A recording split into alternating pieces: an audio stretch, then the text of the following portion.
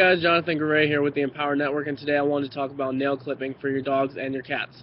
So, pretty simple thing, you gotta clip the nail to a certain level, but as most of you may know, or maybe you don't know, and that's why you're watching this video, which I'm glad, at the base of a dog's nail, there's a large vein called the quick, and with the quick, it kind of grows with the nail. So if your dog's nails are really long, your dog's quick is also proportionately long.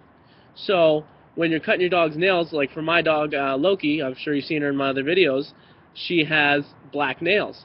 So when we're cutting her nails, it's kind of, shot in the dark here, literally, because I can't see where the quick is, and so if I cut her, she could start bleeding.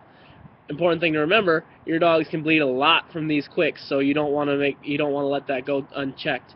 For newbies out there, if you're just clipping your dog's nails for the first time, get some styptic powder. Most pet stores have it. It's a little yellow bottle, and it holds a little powder. Just pack it in, and that'll stop your dog's nails from bleeding.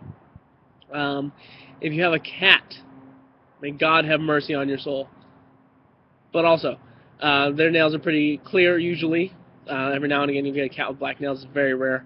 But anyways, so clip their nails down in the quick. Have someone help you. Probably best thing to do is like scruff them.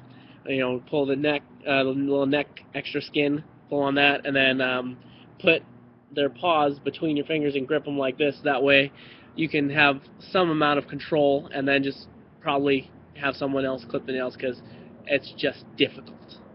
Or, I mean, if you don't want to do it, if you don't want to deal with it, I'm cool with that too. I would personally take them to the vet unless I was really good with the cat, or, you don't mind getting bit.